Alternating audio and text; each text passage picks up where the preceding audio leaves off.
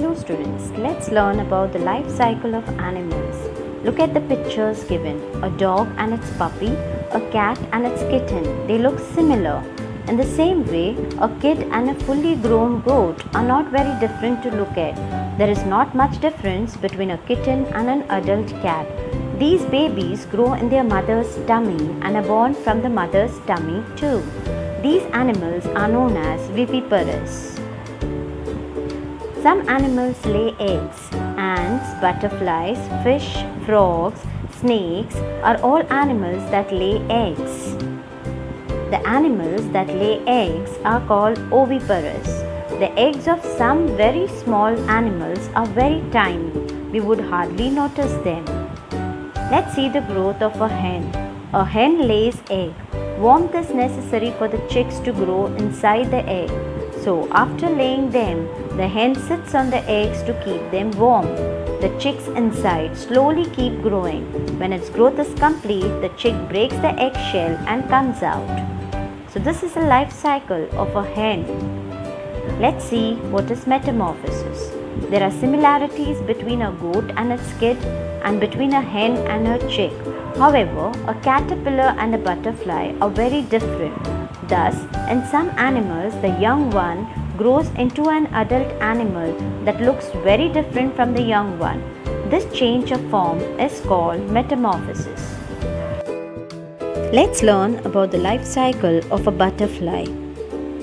Butterflies of various shapes and beautiful colors are a part of our environment. They live their life among plants. As butterflies grow, they pass through 4 stages. These are egg, larva, pupa and adult. The adult stage is called butterfly. Let's learn each stage in detail. Here we take the example of a female plain tiger butterfly.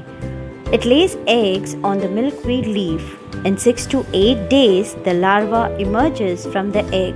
The larva of a butterfly is called the caterpillar. When the caterpillar comes out of the egg, it is very hungry. It begins to nibble and eat the very leaf on which it emerges from the egg. It eats very fast, so its growth is rapid. The caterpillar of the plain tiger butterfly grows so rapidly in the first 2 or 3 days that it does not fit in its skin anymore. But under the old skin, a new loose skin is formed on the growing caterpillar. Then the caterpillar sheds the old skin, that is, it molts. Again, it begins to gobble up the leaf and continues to grow rapidly. In 2 or 3 days, it molts a second time. In this way, it molts 4 times. It remains in the caterpillar stage for 10 to 12 days. After the 4th molt, the caterpillar goes into the next stage.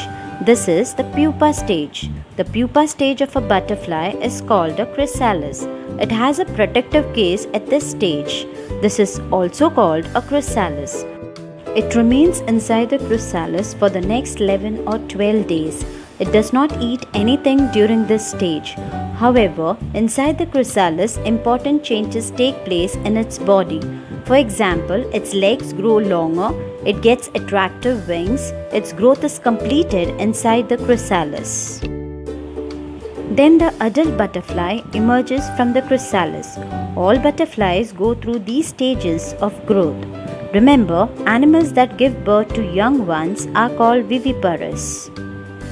And the animals that lay eggs are called oviparous. Thank you.